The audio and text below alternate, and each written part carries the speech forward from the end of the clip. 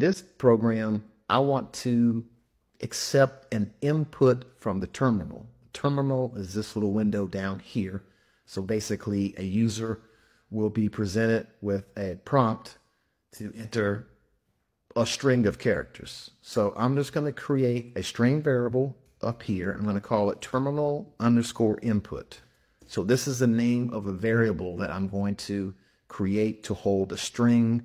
A string is just a sequence of characters, or in this case, an input that the user will be prompted with. I'm going to set that equal to, now this function is going to be called input function.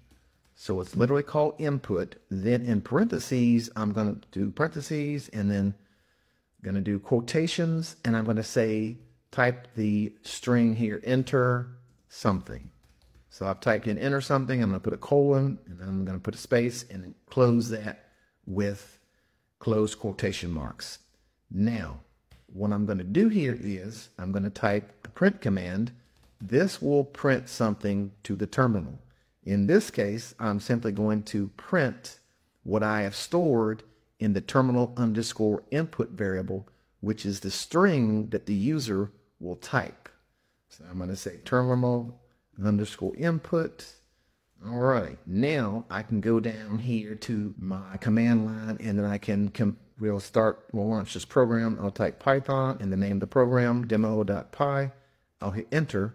Now you notice that it says enter something in the terminal window. So literally that's what I'm going to do. I'm going to enter something. I'm going to enter my name, Greg space Powell, and then I'm going to hit enter.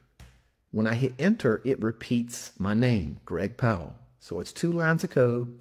I created a string variable called terminal underscore input to store the string from the input.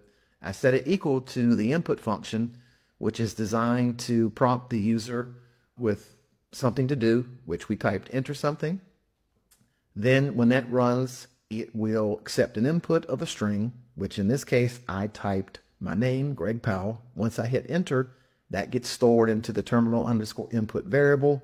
And then the print here prints the terminal underscore input, that string of characters that we typed, which is my name, out to the terminal. So if you enjoyed this video, let me know.